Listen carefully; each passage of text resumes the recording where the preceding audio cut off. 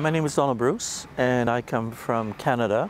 I work at the University of Guelph, which is in Ontario, Canada. I was Dean for 11 years, Dean of Arts. I'm now working in an area which is interdisciplinary of science and arts. Really fascinating interdisciplinary program. I did my PhD at University of Toronto. I came here for about a month in the beginning of 2012. So that gave me an introduction to the university. And when I got here, I saw not only the Fiction Meets Science project, but in the university itself, that there were all sorts of good possibilities for my university to link up with the University of Bremen. So when I came here over a number of years, I brought many different people. And amongst those people were vice presidents, other deans like myself. And then as we went along, we built in more and more personal contacts in order to know the people, build the intellectual relationships, the personal relationships. And at the same time, we've sent many, many students. And that's really kind of the main focus that I've been working on.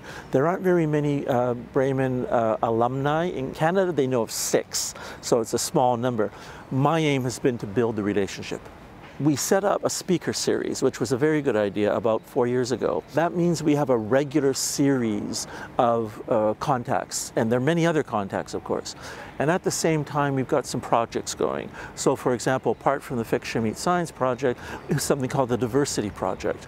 And the aim is to build this into a research project that the 2 universities will share.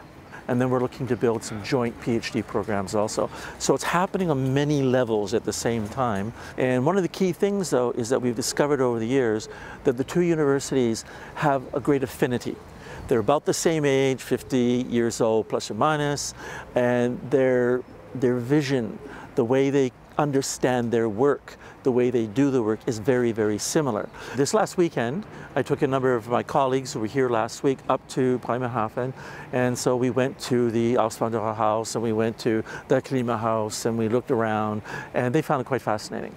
So that's also part of what Bremen has to offer, this long historical tradition linked to other parts of the world.